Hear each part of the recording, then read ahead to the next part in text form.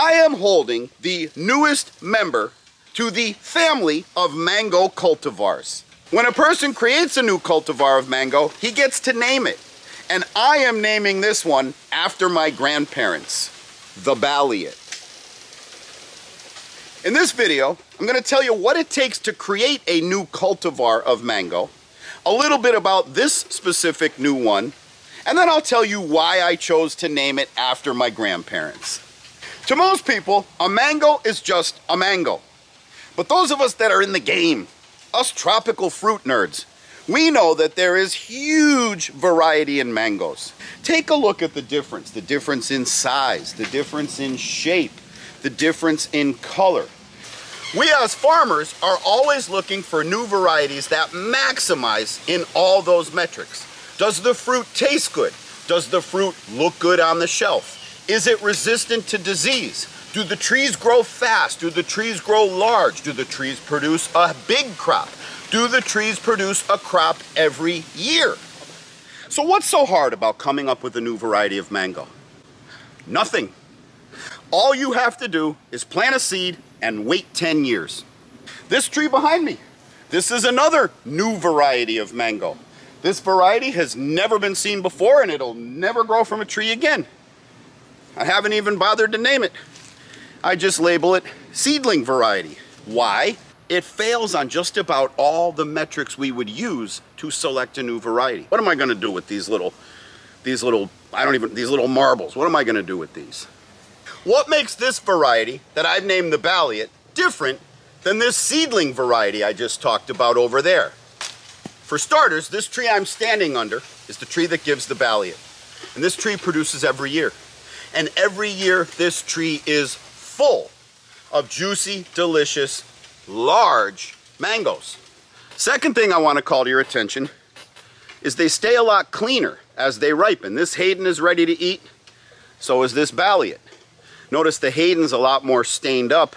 The Balliet has a little bit of staining, and frankly I was a little lax with spraying this year. If I was more vigilant about spraying, this thing would be even cleaner. But this variety is just naturally a lot cleaner than the popular Hayden. They're also very appealing to the eye. As they ripen, they take on this nice peach color, and I find one side tends to get a little orange and red and the other side tends to light up as yellow. So already we know the tree grows big and strong. It produces a healthy crop every year. The crop is not as susceptible to the molds and funguses that affect mangoes as other varieties are. It's also early season, which means I could start picking and shipping these in the month of May, as opposed to my Naomi's, my Valencia Pride, my Kits, my Ford, my Reposos, which we start harvesting in July into August, and in the case of the Fords, we don't even pick till September. So if you're someone who has a backyard with a lot of late varieties, the Balliet variety would be a good alternative to give you some earlies. But all of those positive attributes don't mean a thing if your new variety of mango doesn't taste good. And it so happens that this variety is delicious. Now the Glen, it's delicious too, but look at how small it is. It takes about 20 of these to fill me. But one or two of these Balliets and I'm done for at least an hour. Look at that beautiful flesh on that guy. Oh, it's got a classic mango flavor. Tastes a little bit like a very sweet orange juice. Has a little bit of a peach flavor in it. Very little fiber. There's a little bit of fiber in my teeth, but negligible fiber. I would say it's like a very low on the scale as far as fiber goes. That one I just ate was significantly bigger than the one I'm using as the example here. But let me weigh this one, because this is probably, the one I just ate is probably a little bit of an anomaly, a little bit of an outlier on the bigger side. And this one here is probably a little bit of an outlier on the smaller side. So this guy's in the Goldilocks zone, right in the middle, just right. So let's just weigh this one here. Yeah, that comes in at 2 pounds, and I'd say that's pretty good representation of the weight of these. And something that a backyard grower wouldn't care about, but us pros, also the shape. See, it's kind of wide, but it's also narrow going that way. This is very good for packing. Boom, boom, boom, boom, boom, boom. You got 6 of them in a box, that's 12 pounds, away you go. Now the thing about this you got to understand, if you haven't caught on yet, is that when you plant a mango from seed, every tree gives you a different tree, which gives you different fruit. So if I want to propagate this, I can't just take the seed from inside of this fruit, plant it on the ground, wait 10 years and get a fruit that gives me more of these. But imagine if I could just take a cutting of this tree, snip, and grow this into a whole tree. Well, the good news is we can do that. And that's what grafting is. We could take this, and we could take that seed that's left over from this mango, and I could plant it in the ground. And when it gives me a little seedling that gets to be about 18 inches high, I come out and take a cutting from this and prep it, and I fuse this into that seedling. And the seedling stops growing up, and if it tries to grow up, I'll just prune away the growth. And I will only allow growth out of this cutting to continue to grow up and out. Which means I'm not only getting an identical genetic match, which is going to produce this same exact fruit, but since it's already sexually mature, I don't have to wait 10 years. I only have to wait 2 to 3 years for my tree to start producing fruit. And another cool thing I get to do, that tree I just showed you that's producing this nasty seedling crap, I can go to that tree and cut it back and prep it so that it starts throwing out little shoots, maybe 8 or 9 little shoots. And I could take 8 or 9 cuttings off of this tree and fuse them into that already mature tree, like at about this height, like with a big old stump.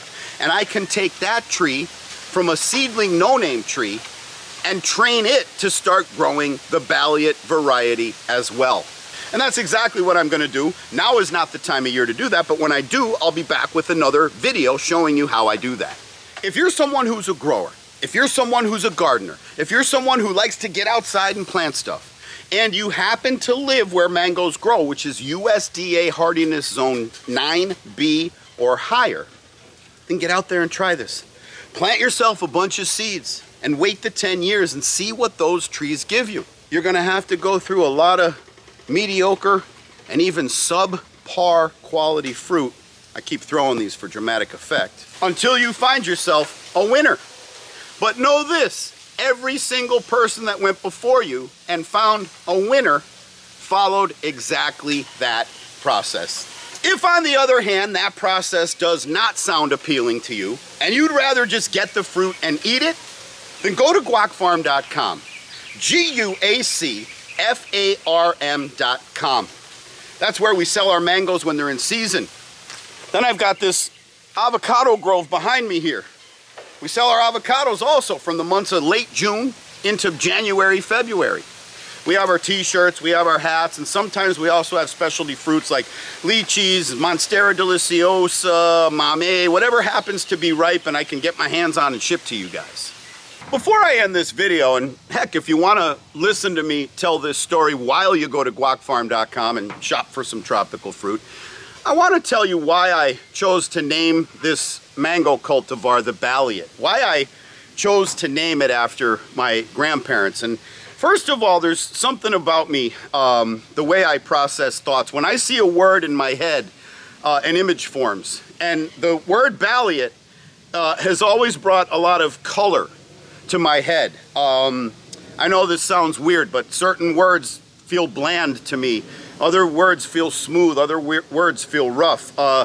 My grandparents' name Balliet, or if you're fancy, Balliet, always like put a splash of color in my head. I don't know if it's the B or the double L. There's a lot of vowels in it, but it's just my brain likes the word, and it kind of connects with mangoes for me, because mangoes also give me an explosion of color and flavor and pleasantness in my brain when I eat them, and oh, that's the kind of feeling I get when I think of my grandparents.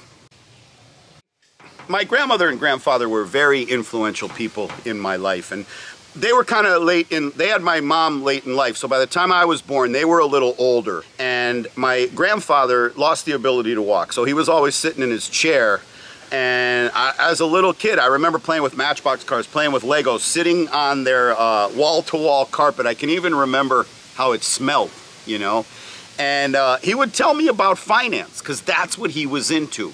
My grandfather actually did get a higher education. He went to what they call the Wharton School. Now, I don't think that's the Wharton School of Business that's at the University of Pennsylvania today, but they are from Pennsylvania, so I'm guessing like back in the 19-teens, early 20s, there was probably some other type of business school called Wharton. I'm thinking it's maybe the same name that morphed into Wharton School of Business. at UPenn. I've Googled it. I've never been able to get an answer, but it doesn't really matter. You know, my grandfather was always known for being like an intelligent guy, and even as a little kid, he taught me a lot about money. He taught me about interest. He taught me about savings accounts and investments and the dangers of borrowing money and how much better it is to have your money working for you and gaining interest rather than spending it on frivolous things and just burning it up.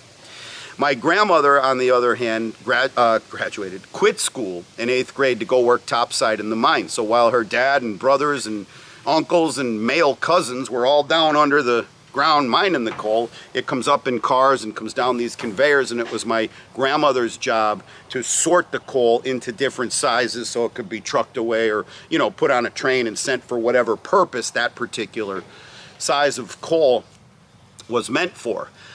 They didn't have easy lives. All their older brothers got sent off to World War I. And the ones who made it home got home just in time to go through the Great Depression.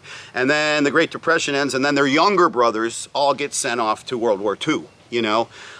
So these were people who knew hardship. I mean, when daddy, when uncle, when whoever went down into the mine, you didn't know if he was coming back that day. Or sometimes he wasn't coming back with all his fingers or all his limbs. And in fact, my namesake on the other side of the family, Thomas Siddons the First, like my great, I think, grandfather, maybe there's another great in there, died in a mining accident. So, you know, they lived with, you know, constant insecurity, constant threat of disaster. And yet there I'd be on their carpet floor as a kid. I don't ever remember my grandfather complaining once. I don't ever remember my grandmother complaining once. The woman never drove a car. My grandfather lost the ability to walk at age 50, and I never heard them complain. They had their brothers taken from them and killed in World War I. Their brothers taken from them and killed in World War II. They had to go through winters with no heat in their house during the Great Depression. And 30, 40, 50 years later, they were nothing but positive, smiling, helpful people. And I respect my grandparents, and I admire my grandparents. And my hope is that this new mango variety, the Balliet, my hope is that it catches on. I mean, what if it catches on? What if it catches on like the Hass avocado? You know, in 70, 80, 90, 100 years from now, people are buying these things and eating them. And it's named after these two wonderful people. I think that's a great way to say thanks and to give back and to set up some type of something that'll go into perpetuity. So I'm going to work very hard to propagate this tree right here. Like I said, within the next couple months, I'll have 14 more of these growing here on the farm. And as I make space, I'm going to continue to plant more. And remember, while I only have one tree of these, so supply is limited right now, I got tons of these and even more tons of avocado. Like I said earlier, you can get those at guacfarm.com. guacfarm.com. Now for me, I think tonight I'm going to go in the house, I'm going to just put on some music and close my eyes and just sit back and think about my grandparents. You know, today I named a variety of mango after them, and I think I'm just going to give them the rest of the day in my mind. Just put some tunes on and think about the time I had with them. While I do that, you go to guacfarm.com, and I will see you on the next video.